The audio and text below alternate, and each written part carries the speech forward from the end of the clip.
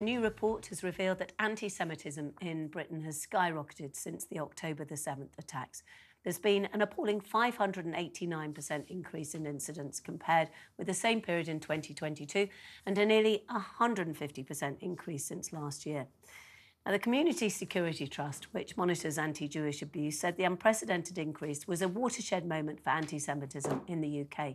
It revealed a record 4,100 anti-Semitic incidents in 2023, many of which took place in schools and universities. It included more than 250 violent assaults on Jews, the highest figure in 40 years. Lord John Mann, a government independent advisor on anti-Semitism, told talkTV these figures don't even tell the whole story. If there's 1,000 anti-Semitic tweets directed against a Jewish woman, that goes as one incident, not 1,000. So in some ways, this is an underestimate of the number of incidents because they've always been very careful not to overstate to ensure there's credibility. Yes, I mean, I think when I've spoken to Jewish friends and they say it's never been worse, and actually quite a lot of them are genuinely sort of saying, are we going to be okay? Are we going to be safe?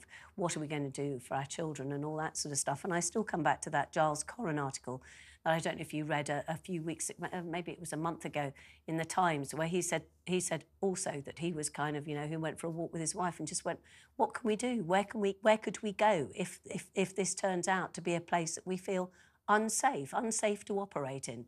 Now, it doesn't help when you have people like the Rochdale Labour prospective candidate Azhar Ali, when he was making those anti-Semitic comments at the party meeting, when he was saying about this conspiracy theory that the October the 7th attacks by Hamas were allowed to happen just so that they could actually sort of excuse going into Gaza.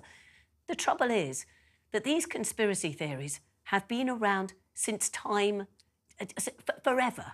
I mean, these tropes about, for example, the media being ruled by Jews, the banks being run by Jews, the world being run by Jews, this sort of, you know, and they come round whenever there was anything like this. And you went out on those, I know you went out on those marches, the pro-Palestine marches and the pro-Jewish marches. And it is, I think for an awful lot of people, it is that thing about the conflation with Jewish and Israeli. Yeah. And people not thinking it through. So I mean, I do think, you know, obviously there's racism. There's always been racism. There always will be racism. We will never stamp racism out because it's just a thing. Yeah, well, anti-Semitism is the oldest prejudice in the world. It's counterintuitive and strange to me that since the genocide against the Israelis by Hamas, there's been an explosion of anti-Jew hatred in this country. It seems very strange to me. It should really be the other way around. But what I would say, I mean, it's disgusting and it's racist.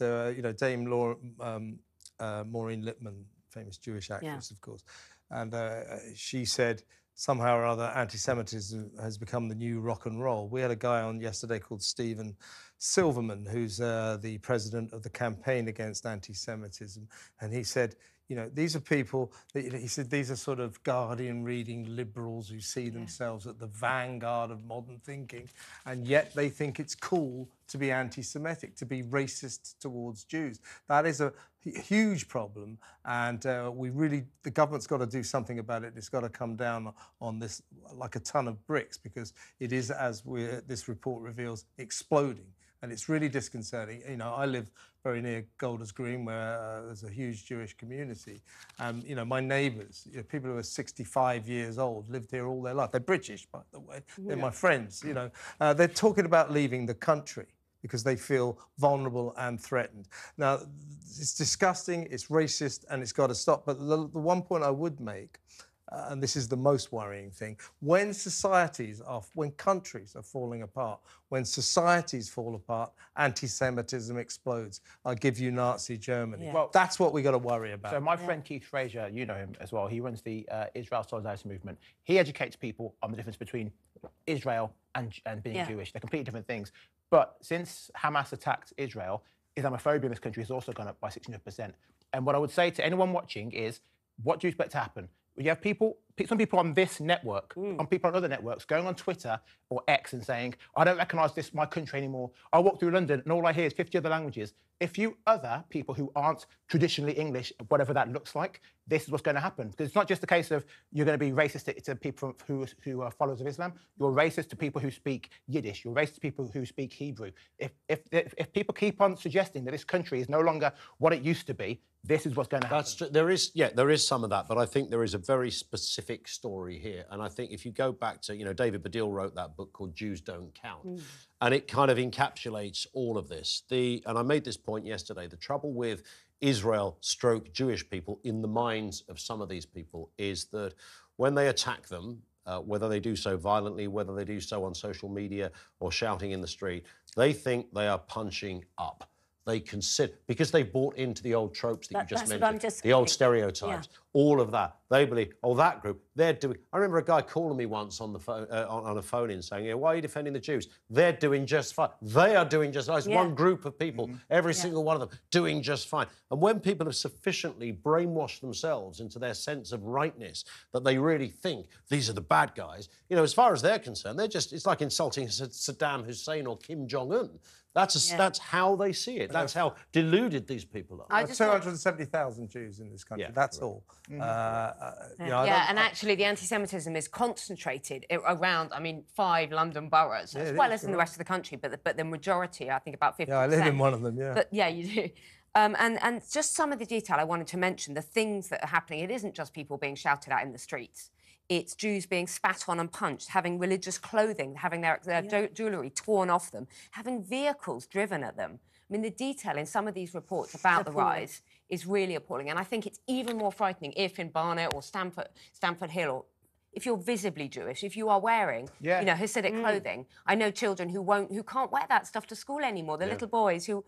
can't wear their yarmulkes. Emma, these same areas, Stamford Hill is one of my neighbourhoods, they've had to have security outside the school for the last 50 years. I know. It's not suddenly, people get their... No, but it's become a lot. This is the worst explosion of anti-Semitism for 40 years. So let's not say it's always been like...